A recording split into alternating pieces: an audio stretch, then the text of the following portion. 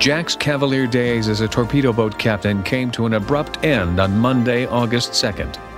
Early that morning, he was on patrol in Japanese-infested waters. It was a horribly confused patrol that he was on. His commander was a very strange man. Just the fact that he wouldn't let the boats communicate with one another. They were forbidden to have any communication when they got out on their patrol station. And that was unheard of over where we were. In the terrible confusion of battle, PT-109 was rammed by a Japanese destroyer, sliced in half. What he did after that was, to me, was really outstanding. I mean, it was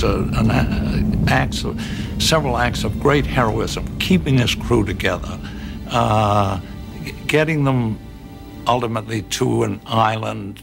He just did a superlative job of holding that crew together. Of the 13 men aboard the burning, sinking boat, only 2 died, a tribute to Jack's seamanship. He swam them to an island behind enemy lines, personally towing 1 injured man for miles.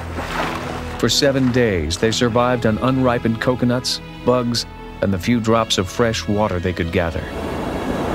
Every night, Jack swam out into the channel, hoping to hail a passing patrol.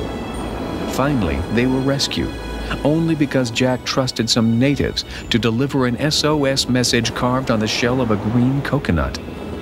An Australian coast watcher received the coconut and sent word to the British, who wired the US Navy, that 11 men from PT-109 were alive.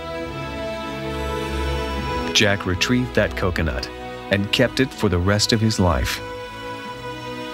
He had it encased in plastic on his desk to look at it every day, and I suppose he thought, no matter how bad things may get at any time, I'm looking at that coconut, remembering when it was almost an impossible situation, not knowing from day to day if we were going to live.